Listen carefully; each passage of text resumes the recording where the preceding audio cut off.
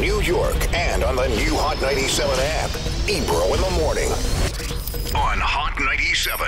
Ebro in the morning, beautiful Laura Styles. You got Rosenberg and Rory Lancman. He's a council member for the 24th District in New York City, but running for the District Attorney of Queens. Yes? Yes, sir. Now, let's start with the simple one. What makes you qualified to be Queens District Attorney? Sure. So in the council, I chair the committee that oversees the district attorneys. And for the last 5 years, I have been on the leading edge of reforming the criminal justice system here in New York City, in directly attacking over-policing and mass incarceration of communities of color, the evils of cash bail, wrongful convictions, police misconduct, the abuse of women. And there isn't a criminal justice reform issue that is being talked about in this race that I don't have a record on, either as in terms of bills that I've passed, hearings that I've held, funding that I've appropriated. So you've been on the front lines of these I've conversations. been on the front lines, and all the things that we're talking about, I have, to a degree, already made happen. And the reason that I'm running for district attorney is because when you're the person sitting in the district attorney's big chair, you get to really, really affect criminal justice reform in an important, meaningful way. So I would assume that critics would say, because you've come from the political side of it, that you haven't come from the actual courtroom. No, that would be a mistake. And Okay. and so for 19 years, I was a practicing lawyer. I represented workers who had been discriminated against, or women who had been sexually harassed on the job in state and federal court. I represented people who had been cheated out of their wages. They weren't paid minimum wage. They weren't paid overtime. I represented people who had been injured, or in some cases killed, on the job because their employers cut corners on workplace safety. So I am a very experienced lawyer, and I bring that experience as a lawyer, my 5 years as a council member, and before that 6 years as a state assembly member, so my public policy experience, to the position of district attorney. And combined, I think that's what makes me the most qualified person. And you're from Queens? I'm from Queens. I grew up in Flushing with my mom in our little rent-regulated apartment. My mom was a waitress. She worked on tips, so sometimes the tips were good and sometimes they weren't, so we know what it's like to be on public assistance. So we knew what it was like for a landlord to try to harass us out of our apartment because he wanted to turn it into a co-op. So I like to tell people I've lived the life, I've talked the talk, and most importantly, I've walked the walk. That's dope. So let's jump to what we've been talking about a lot the last several days. The Chanel Lewis case in Queens. Yeah. So many people are paying attention right now to what's happening after the Ava DuVernay documentary about the Central Park Five. It's got people thinking. Ava DuVernay movie. Sorry, movie, not a documentary. That's right. So it got us to talking about this Queens jogger case again. It seems fishy. The whole thing seems fishy. Would you be interested in reopening this case? Yeah, it's a very troubling case, as I said in a debate on New York One just this week. It has all the echoes of another Central Park Five. In the council, I had a hearing on wrongful convictions, I think it was about 2 years ago, and we had the mother of Yusuf Salam come and testify, talk about how things went down in that case. All the And Yusuf Salam, that was the Esquire article you were reading on the air the other day. Right. He's one of the Central Park Five. Yeah. Yeah, he's one of the Central Park Five. And, people need to understand that wrongful convictions happen not just because you have a corrupt or a venal prosecutor or police officer. The whole system is built to coerce people into pleading guilty to crimes that they did not commit. Say that again for the people in the back. The whole system is built to coerce people into pleading guilty to crimes that they haven't committed, whether it's overcharging people in the first place or sending people to Rikers Island because they can't pay cash bail, and they'll do anything to get off the island. In the case of the Chanel Lewis, I've said it's very, very troubling. In the first instance, you had the police collect DNA samples from hundreds of black men who had absolutely nothing to do or no reason to think they had anything to do Which is a dragnet. with this case, this dragnet. And they're now in what is essentially a secret database that they can't get their DNA out of. Unbelievable. Mr. Lewis himself, someone obviously with learning disabilities, was kept up all night and interrogated. The first night he had spent away from his parents in his whole life, I understand. Wow. The videotape, the interrogation was not videotaped, only the ultimate confession. And what you saw in the ultimate confession was a guy who obviously had a learning disability, obviously didn't even understand that the district attorney who was questioning him wasn't his own lawyer, and somehow had been led to believe in the course of the interrogation that was not videotaped that if he pled guilty, he would be eligible for some kind of program or something, which is absurd. So, and then you get to the trial itself, and I've read reports where the judge and court personnel wore the color purple to identify with the victim's family, who wore purple because it was Ms. Vetrano's favorite color, which is an absurd example of bias. And then most troubling, other than the confession, is that when the jury wanted to see the confession again during their deliberations, they were told that the equipment wasn't working and they should go back and deliberate. And then they went back and deliberated and ultimately found Mr. Lewis guilty without ever seeing And this that was after the videotape mistrial. Right, this was in the second trial. It's the second Right. trial. So all of those things are very, very troubling. And so would that be something that you would absolutely reopen if you were to get this job? It would be something that I would look at very closely. You know, in the council, I'm responsible for about $1 billion of funding in the criminal justice arena. And last year, or maybe it was 2 years ago, we went to the Staten Island District Attorney and the Queens District Attorney, who were the only two offices that didn't have something called a conviction review unit, where people who were wrongfully convicted could go and have their cases heard. And we said to both offices, if you set up a conviction review unit, we will fund it. And Staten Island said yes, and we funded them, I think it was almost $500,000 to open up a conviction review unit. Queens did not.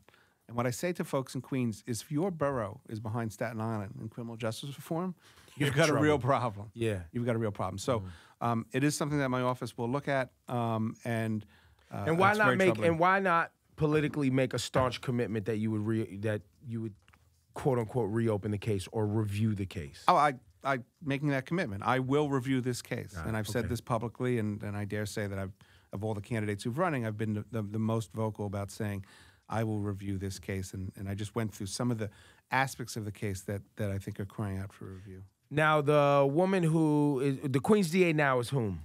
The Queens DA is, the district attorney was Richard Brown. He passed away about a month ago. So now it is an acting district attorney, a guy named Jack Ryan, who is the number 2 in the office. And he's been in the office for, 30 years. Is he running for the office? He's not running for the office. How come? This office, this race, because of me, I flatter myself, since I was the first one to announce that I was running, is a referendum on the Queens District Attorney's office. It is a referendum on 28 years of a carceral punitive approach that has destroyed the lives of hundreds of thousands of people who have been arrested and given criminal records for the rest of their lives for low-level offenses that make it hard for them to get a job, to get housing, to get education, in some cases even to vote, what we call the new Jim Crow. Queens is ground zero for the new Jim Crow in New York City. And that is what I'm running against. So I don't think that anyone who is in the office currently, or frankly, with respect to some of my other opponents who have spent a substantial part of their career in the Queens District Attorney's office, is really eligible in the minds of the voters to be the ones to transform the Queens District Attorney's office. The people who built this monstrous system, the prosecutors who built this system that I'm trying to tear down, are not the ones to rebuild it and shape it into something new. You talk openly about the justice system being broken. You want to fix it with people. What type of participation does the average voter need to be prepared for in fixing the things that you want to fix? The citizens, because... that's an excellent question. People need to show up and vote on June 25th, but if you care about reforming the criminal justice system, you can't just show up, vote, and then hope for the best. You know, as a public official, as a council member, and before that as an assembly member, I have experience in bringing the community into the process of government. So when I'm district attorney, we're going to engage the communities throughout Queens on how we should fix the criminal justice system and what their role in it can be. So, for example, I have the endorsement of the Rockaway Youth Action Fund, which is a political arm of something called the Rockaway Youth Task Force. These are young people of color who are dedicated to building a more just community, including in the criminal justice arena, particularly as it relates to breaking the school-to-prison pipeline. I don't expect to be sitting in the DA's office issuing edicts on my own about how we're going to accomplish that. I have my own ideas, I have my own vision, but we're going to include people in that conversation. And the clergy as well. I mean, I have the support of many of the most significant pastors in Queens. Queens in the old days used to invite the clergy to be part of the criminal justice system, to be able to, maybe deal with a young person who went off the track in a way outside of the criminal justice system. We lost that a long time ago in Queens. I'm going to bring it back. So vote for me on June 25th, but then saddle up because there's work to be done. There's work to be done. A couple of things we need to cover. You said you will not prosecute 16 and 17-year-olds as adults. That's off That's top. right. You're not going to do that. That's right. I mean, I was one of the leading voices for the Raise the Age movement, right? New York had been one of the few states in the country that was still prosecuting 16, 17-year-olds as adults. The legislature reformed that, but it still gives prosecutors a lot of discretion, a lot of opportunity. And that's why people were unhappy with the bills, because it leaves too much discretion. It still leaves discretion for prosecutors to try to keep those cases in adult criminal court. I have said as district attorney, all of which matches the work I've done as a council member and before that as an assembly member. None of this is new for me. As district attorney, we will treat every 16 and 17-year-old as a kid, keep their cases in family court to the maximum extent that the law allows. Doing your job, having 3 kids, you have a couple of kids that are how 3 old? kids. 3 kids. 17, 19, and 21. Why would a human being be okay with in a prosecutor's job with treating a 16 and 17-year-old as an adult? Why would someone want to do that? It's a good question. It is a good question, and it's a good question because the answer to the question also describes much of why the criminal justice system is what it is. The criminal justice system almost exclusively applies to black and brown people, and it is almost exclusively applied by white people. And white people see black and brown people as other, and studies have actually shown that when white people look at or ask the age of a black child, they consistently overestimate that person's age. So let's think a 12-year-old is a 15-year-old, right? When that cop rolled up on Tamir Rice and just jumped out of the car and shot that 12-year-old boy dead, in his mind, he thought he was rolling up on like a 17 or 18-year-old. And that's how deep the racial bias is. That is how deep the racial bias is. And so if you start from a proposition that you see black and brown people as the other, and then you see young people as being older than they are, well, you look around and all you see are threats and danger. And it becomes acceptable to brutalize them and to dehumanize them in the way that our criminal justice system currently does. And do you think that these ideas that you're putting out will be well received? Because they have been well received. Look, the public understands the urgent need for criminal justice reform, and I think it's particularly true in black and brown communities. Well, and I guess when I say well received by individuals that did not know that their brains were being wired this way. Well received by people in the police force who police this way. Well received by individuals who feel like our criminal justice, because those what you're people proposing, are having trouble understanding what I'm saying. Yes. Right. And what you're talking about is realigning, restructuring, tearing down, however you want to say, revolutionizing, whatever word you want to use, a system that a lot of people have faith in and kind of depend on their own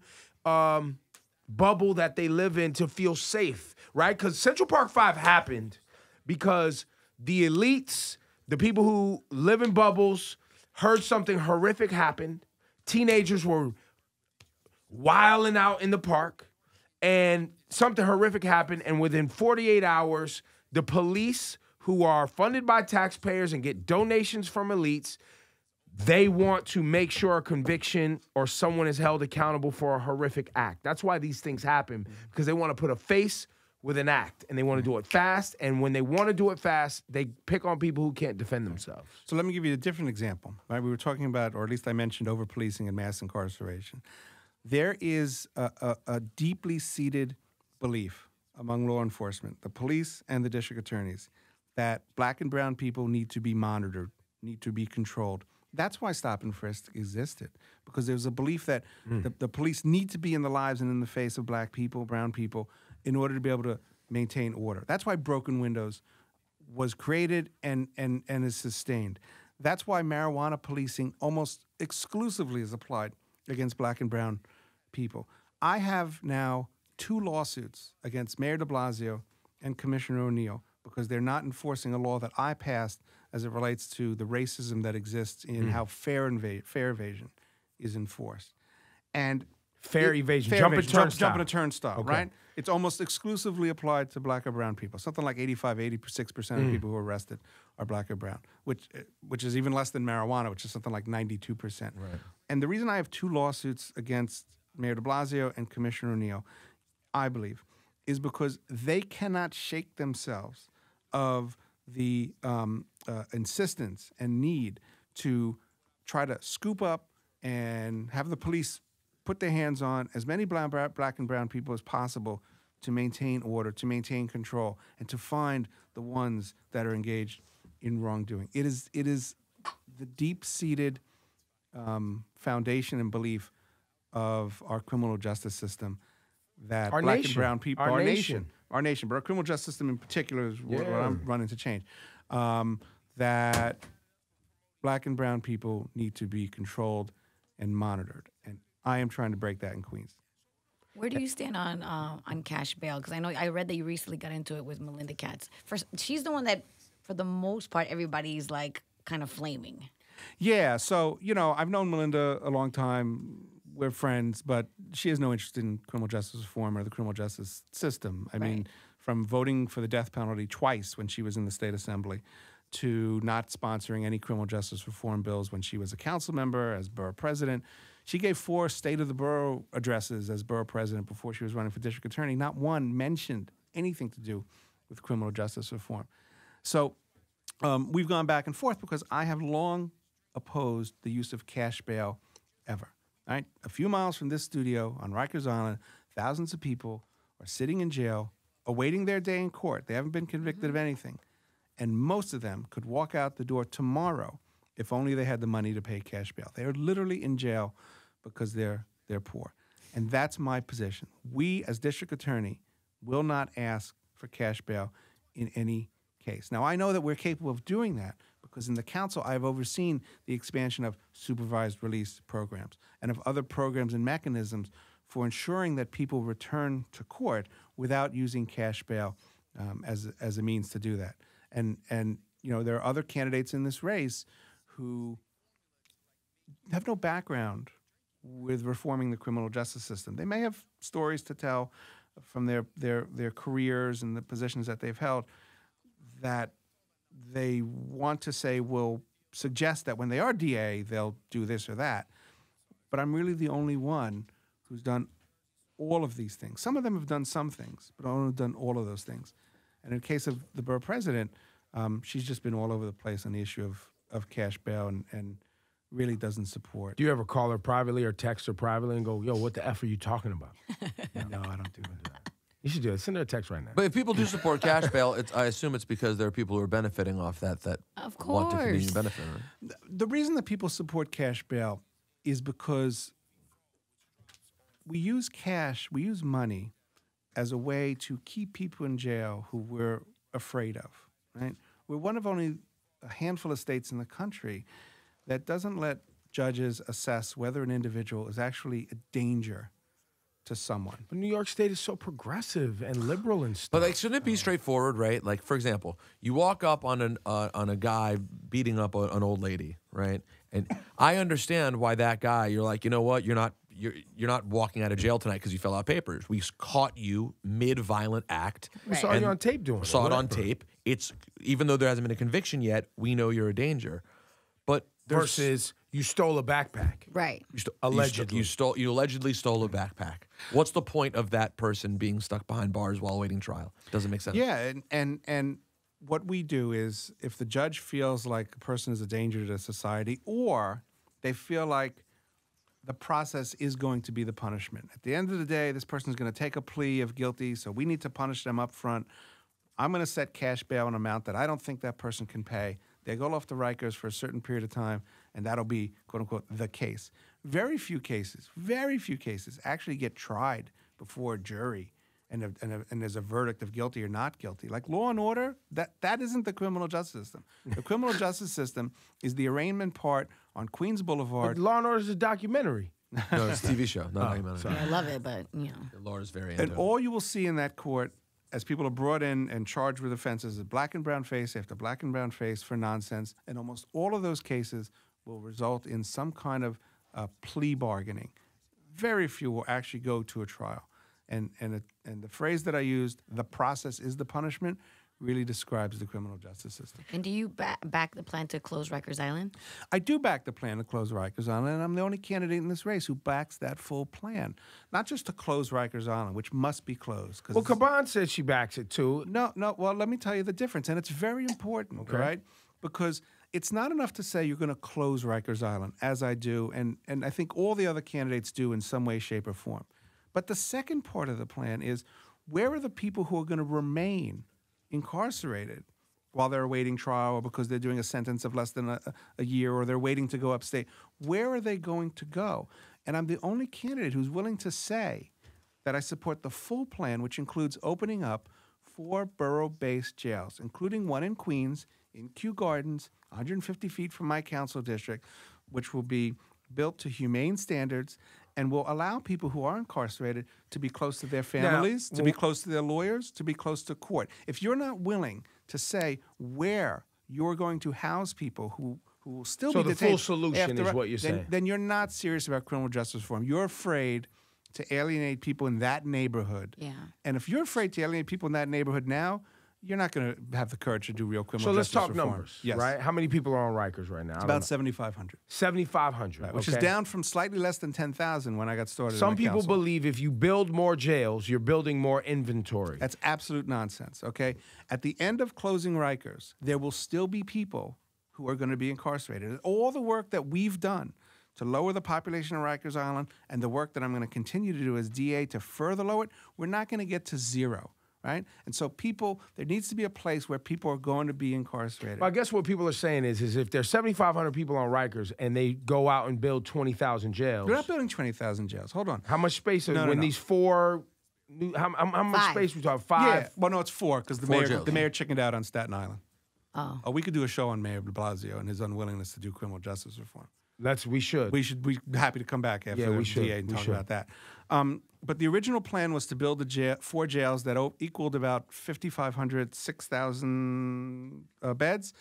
The Queens jail was going to be, I think, 1,550. Okay. But it's already been reduced just in the So, last but couple there weeks. is conversation. My point is about managing, and I'm using the word inventory Yeah. because money is made on this No, shit. without question, the jails that are proposed are a much lower capacity than the capacity of Rikers Island. There was a time when we had 20,000 people on Rikers Yeah, I Island. heard- yeah, it right? was just so overrun. we're not building new jails, which we're then going to fill and increase the jail population. The jails that are going to be built are much smaller in total than the current inventory. To And use your but word. and I can tell from your time working that as voters, we just don't trust always that these promises are going to be kept, or that these things are, or how to even hold people accountable. Right. Like that's the part. That's the part. No, I get it. Nor should you. So, for example, if we were building 4 jails that could hold 20,000 people, I'd be worried. You'd have every right to be worried. Right. But these are not jails that can hold that capacity. They're jails that can hold a much lower number of people than we are currently incarcerating. Are you? And before we get out of here, are you aware of what's happening in the city with Citibikes and joyriding and kids joyriding them? Other than that's something that kids do, but what do you mean in particular? Well, I'm being told, and it's not being written about. We've talked about it on the air. It's a felony if you get caught riding. Because they say the bikes are $1,200. Because Citibike prices the bikes at $1,200. Okay, yes. Well, that's just an example of the way that we overcharge people throughout the criminal justice system. I mean, you had alluded to the case of Khalif Browder Right. when you were talking about a kid the stealing a backpack, right? He was charged with robbery to a C felony, a 16-year-old allegedly stealing a backpack off another person. We overcharge people relentlessly across New York City. How does something like this get fixed? Well, it gets fixed. Because this summer, kids are going to be, and you get a felony Right. for joyriding a bike Right. in your neighborhood? Yeah. So it gets fixed in part by having a district attorney who has the experience and the will to say to the police department, do not bring me these cases because we are not going to charge them as felonies. So like when Cy Vance, the Manhattan District Attorney, at our urging, told the police department, we are not prosecuting fare evasion arrests in Manhattan, fare evasion arrests in Manhattan plummeted. When we exposed the racism in marijuana policing, particularly in Southeast Queens, we forced the mayor to adopt a new policy that has resulted in thousands fewer people being arrested for marijuana policing. But imagine if you had a district attorney, as I would be, who would go all out and tell the mayor and the police commissioner, I'm not prosecuting people for these low-level offenses. Well, then the police can't arrest them. As I like to say, the police can only police what prosecutors are willing to prosecute. His name is Rory Lancman. Good stuff. He is running for Queens District Attorney. It was a pleasure speaking to you, man. Good luck. Thank you. It was a pleasure We've being had some here. great conversations. Who have we had? We had Caban, Matt and Malik. Malik, and yourself so far. How many are there total in the race? There's 7 of us total. Well, 7 of us hopefully we're total. done interviewing you guys now. You don't want to interview anymore? No, of this was them? really good. But now 3 is enough. We got to all I feel seven. like this should be enough. This wraps it up. This is it. He agrees. This is it. But do me a favor, you and your listeners, please keep Gwen Carr in your prayers. We are waiting for a verdict in the case of Eric Garner, her son who was killed. Gwen has been a big supporter of mine. I was there the first day of that trial, and that woman is a profile and courage, and she needs all our prayers and And do you thoughts. think Officer Pantaleo should have a job? Oh, he should have been fired a long time ago. It's an outrage that he is still It's on the force. embarrassing. We We should be ashamed of ourselves. It's a disgrace. And during the time that he was actually on the force, there was a period where he was actually getting overtime and Yeah. making more money Yeah. than when before he killed Eric Garner. Disgusting. It's crazy. Thank Rory you, man. Lancman, give it up one time. Thank you for your time today.